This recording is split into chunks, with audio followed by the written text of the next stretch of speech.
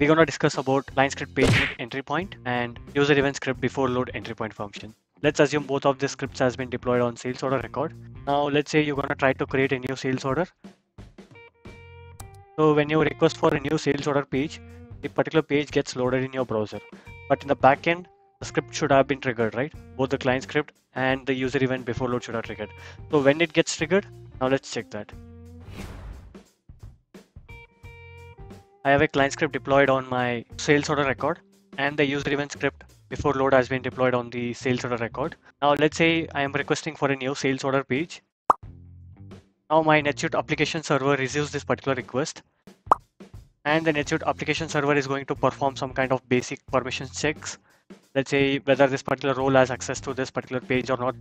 And once it is done, now the database loads your requested page to the server. In our server side, as you all know, user event is a server-side script. So what is going to happen is this before load is going to trigger before the requested data is transferred to the client.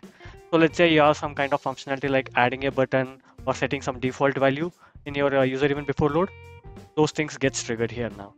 So once the user event gets triggered, now the requested data is being transferred back to client side. So since we have a ClientScript pageInit function, the new sales order page gets initialized in your browser. Once the page is initialized, your ClientScript pageInit gets triggered. Now let's take a real example. So whenever I try to create a new sales order page, I want to see a button on this particular sales order page, and also I want to default this customer. So I have a ClientScript pageInit function here, which is only one entry point, and that actually sets the value for your entity record, which is my customer record, and the internal ID of the customer value is 1777, and the customer name is so and so. So I have this another function or entry point called as before load, which is a user event script, and I'm trying to use the form object to add the button. So the button says UE before load custom button, and this is a custom function which I'm going to trigger. Right now I don't have any custom function, but just for sake of providing some name, I just gave like this. So now I have deployed both my client script and the user event script on the sales. This is the client script where I have deployed it on sales order record.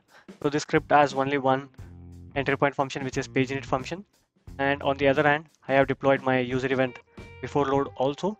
It's on the sales order record. So if I just go to my script, it just has only one entry point function. Now let's go back to sales order. Now let's say I'm going to request for a new page now. So let's say I'm going to navigate to transactions, sales, and click enter sales order.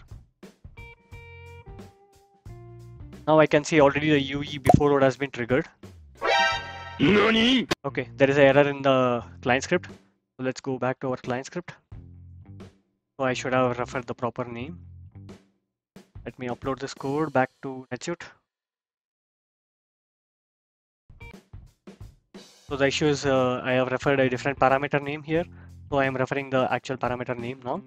So, and now let's request for one more time transaction sales and click on enter sales order.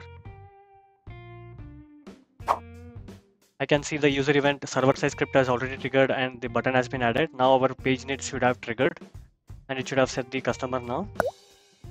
I can see the customer is now set from my pageInit.